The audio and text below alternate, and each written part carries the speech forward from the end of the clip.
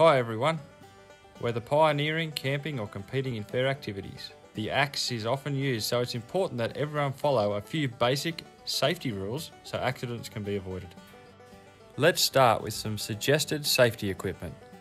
Always wear sturdy, fully enclosed shoes, comfortable work clothes,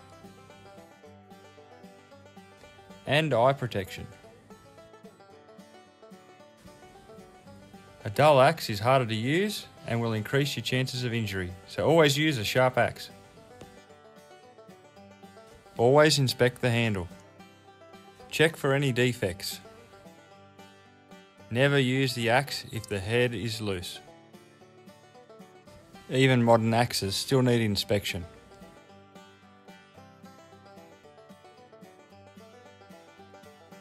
Prepare the chopping area.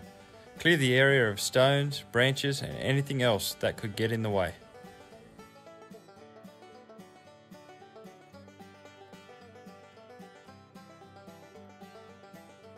Give yourself plenty of room. You don't want anything to interfere with your swing or deflect the axe. An old saying is, clear the ground and axe length round. And axe length means the length of the axe plus the length of your arm.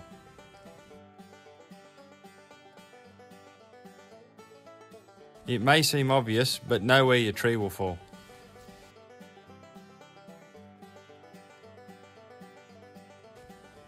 It's good practice to find a log or a stump to work on, to avoid hitting the axe into the ground.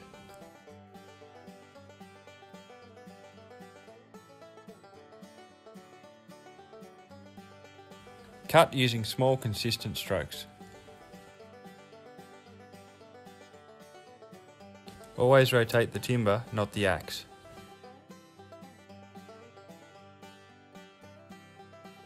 Work safely when preparing kindling and use a small log to assist.